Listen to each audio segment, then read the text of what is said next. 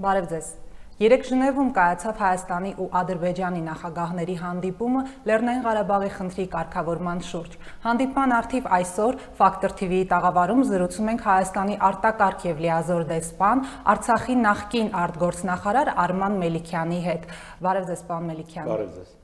Պարոն Մելիքյան, հանդիպումից հետո ԵԱՀԿ Մինսկի խմբի համանախագահների հայտարարության մեջ մենք չտեսանք որևէ տող Վիեննայի եւ Սանկտ Պետերբուրգի պայմանավորվածությունների մասին։ Սա ձեր կարծիքով ինչ է նշանակում։ Արդյոք այդ պայմանավորվածությունները մնացին այլևս անցյալում, հատկապես որ ադրբեջանական կողմն էլ պնդում էր, թե այս հանդիպումը առանց նախապայմանների է։ Ըստ էության, այո, հանդիպում կայացավ, բայց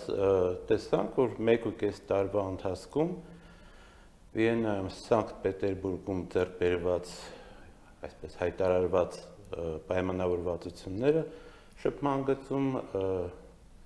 միջադեպերի կանխարգելման եւ դրանց հետաքննության վերաբերյալ, ինչպես նաեւ ԵԱՀԿ դաշտային միսիայի լիազորությունների ընդլայնման վերաբերյալ այդ որոշումները այդպես էլ մնացին ջրին գրված եւ այդպես էլ կմնան ջրին գրված։ Սակայն հանդիպումից հետո Սերժ Սարգսյանը հայտարարեց, թե ինքը, թե Ալիևը պայմանավորվել են սահմանային լարվածությունը թույլատնելու շուրջ եւ ուզում են, թե ինքը, թե Ալիևը ուզում են, որպեսզի զոհեր չլինեն սահմանում։ Մոտավորապես նման հայտարարություն արեց Հայաստանի նախագահը։ Սա ձեր կարծիքով ինչ է, սա ավելորդ լավատեսություն է այս ֆոնին, թե Չէ, սա պարզապես չպարտավորեցնող հռչակում է։ Մենք իրականում ոչ մեկս չգիտենք, թե ինչ տրամադրվածությամբ են նրանք հանդիպել, ինչ իրականում քննարկումներ են ունեցել, ինչի շուրջ են պայմանավորվել։ Սա ընդհանրապես պարոն Սարգսյանի տեսակետն է, գուցե պարոն Ալիևը բոլորովին այլ տեսակետ ունի։ Եվ իրականում բոլորովին այլ է եղել բանակցությունների բնույթը կամ այդ հանդիպման ընթացքում տեղի ունեցած զրույցի բնույթը, որտեղ սա բանակցություն չի զրույց։ Ամեն դեպքում որևէ տեղ որևէ բան գրված չկա, որևէ մեկը որևէ բանի տակ չի ստորագրել, որ պարտավորվում է այսինչ բան անել կամ չանել։ Բայց մեծ հաշվով այս հայտարարության մեջ ես մի վտանգավոր միտում եմ տեսնում, որ այն համահունչ է վերջերս վերջին շրջանում, թե ռուսաստանցի փորձագետների եւ քաղաքական տարատեսակ դեմքերի, թե ադրբեջանցի պաշտոնյաների այն պնդմանը, որ հարկավոր է նոր մոտեցում հանդես բերել եւ տարածքները հայկական կողմերը պետք է հանձնեն իրավիճակի բարելավման դիմաց։ Իսկ իրավիճակի բարելավում ասելով նկատի ունեն այն, որ Ադրբեջանը պարտավորվելու է,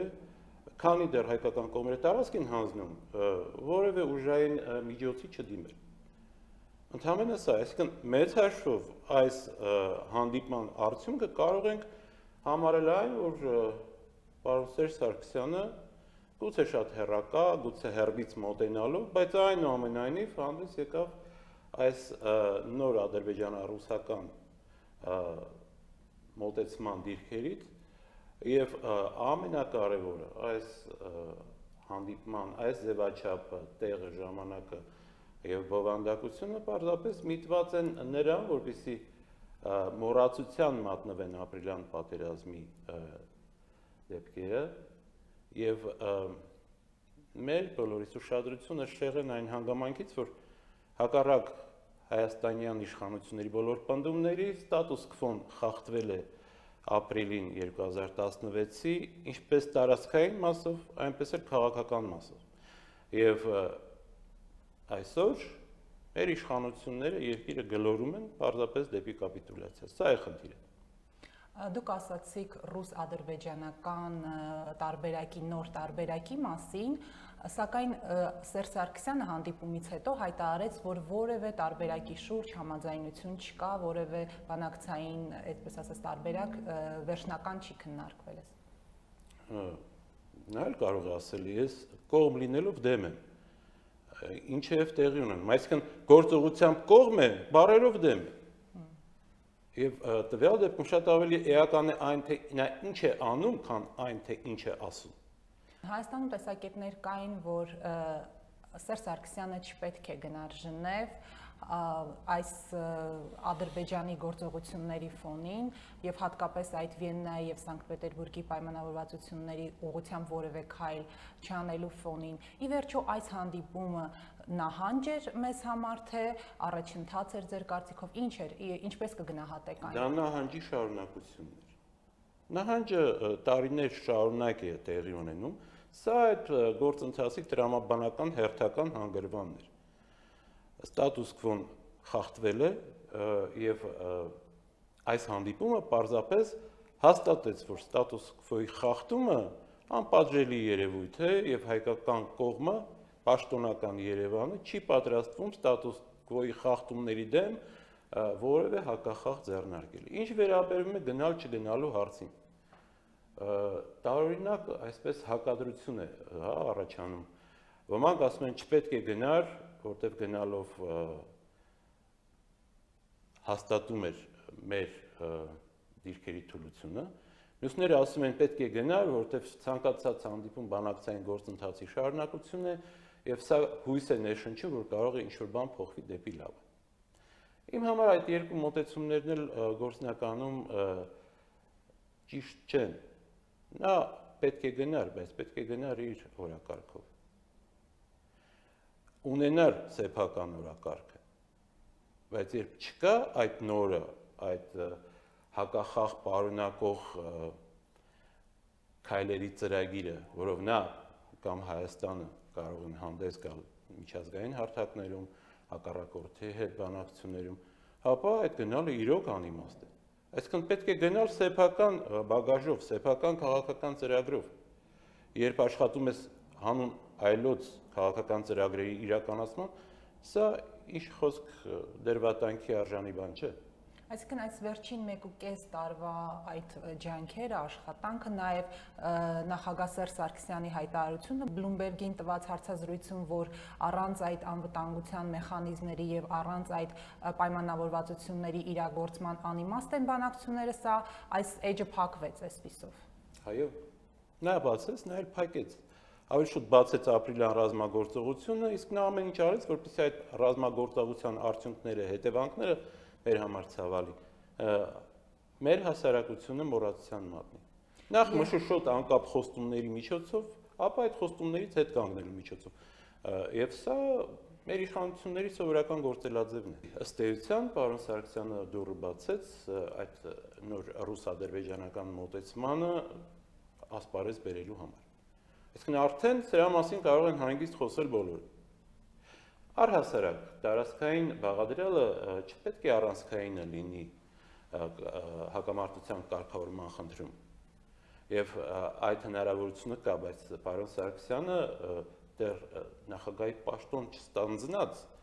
արդեն պատրաստ էր տարածքներ հանձնելուն, արդեն հռչակում էր, որ տարածքները պետք է հանձնվեն եւ պիտեր քաշում, թե որտեղ է իր հայրենիքը, իսկ որտեղ ոչ։ Բայց սա եւս հարատավոր մոտեցում է։ Գուցե այս գնով էր, որ նա դարձավ եւ զբաղեցրեց Հայաստանի նախագահի պաշտոնը։ Չեմ բացառում։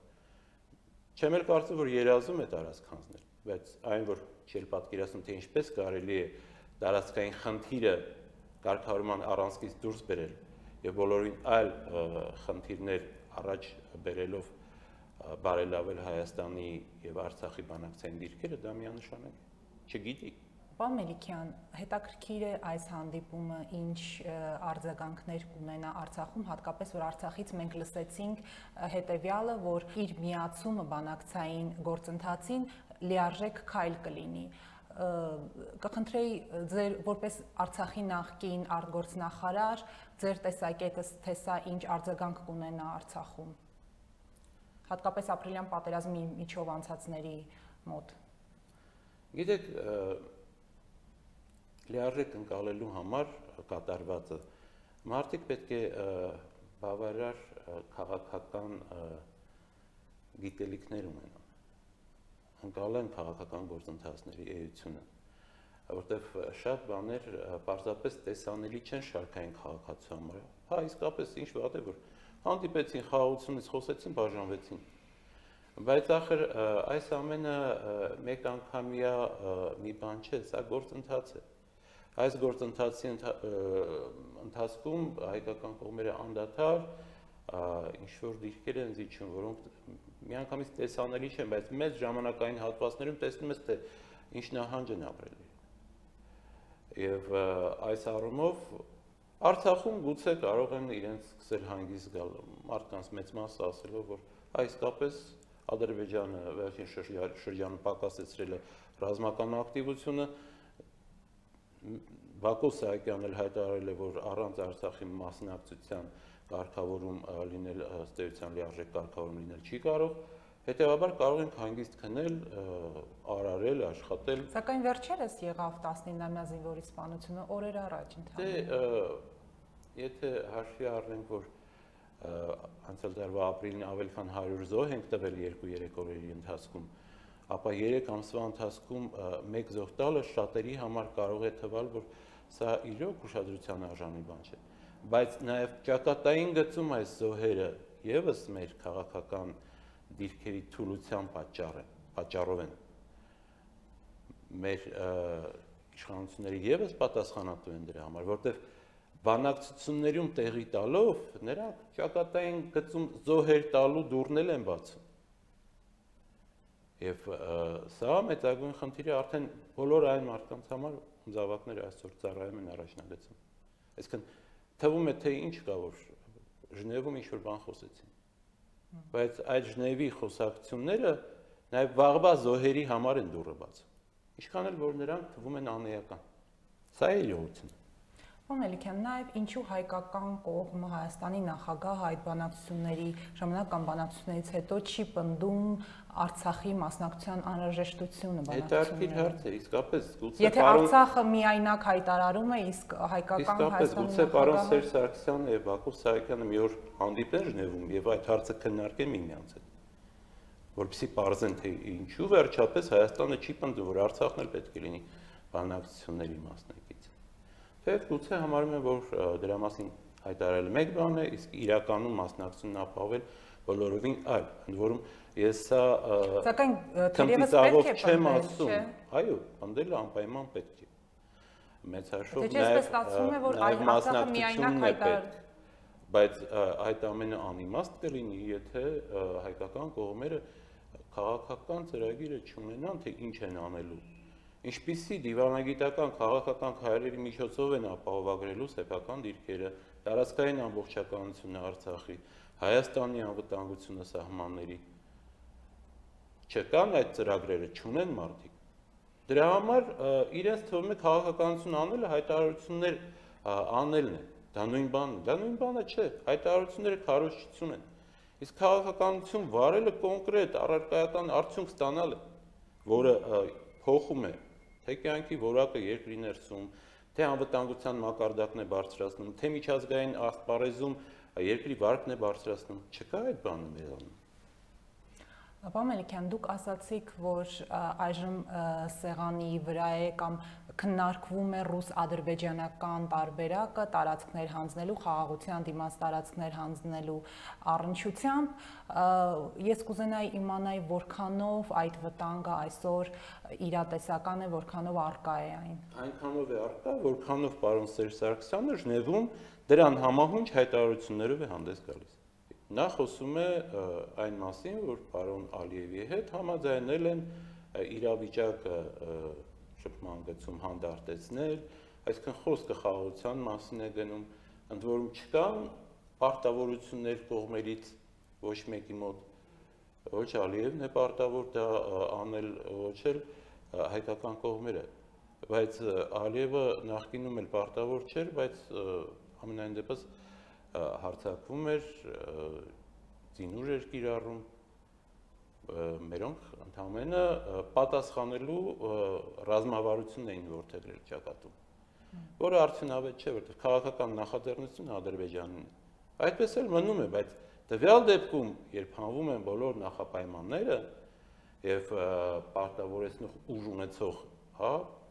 համաձայնությունները չլինեն գրվում, հետևաբար ստացվում է, որ պարոն Սերժ Սարգսյանը հետևում է ռուս-ադրբեջանական մոտեցումների տրամաբանությանը, խաղաղության մասին է խոսում, այդ խաղաղությունն ապահովելու գործնական միջոցների կիրառման պարտադիր կետը մեջտեղ բերելու։ Այնպես որ այս դեպքում միանշանակ ես չեմ կարծում, որ տարընթերցում կարող է այստեղ լինել։ Շնորհակալություն, պարոն Մելիքյան։ Ես եմ շնորհակալ։ Ես հիշեցնեմ, որ Factor TV-ի եթերում զրուցում ենք Հայաստանի արտակարգ և լիազոր դեսպան, Լեռնային Ղարաբաղի նախկին արտգործնախարար Արման Մելիքյանի հետ։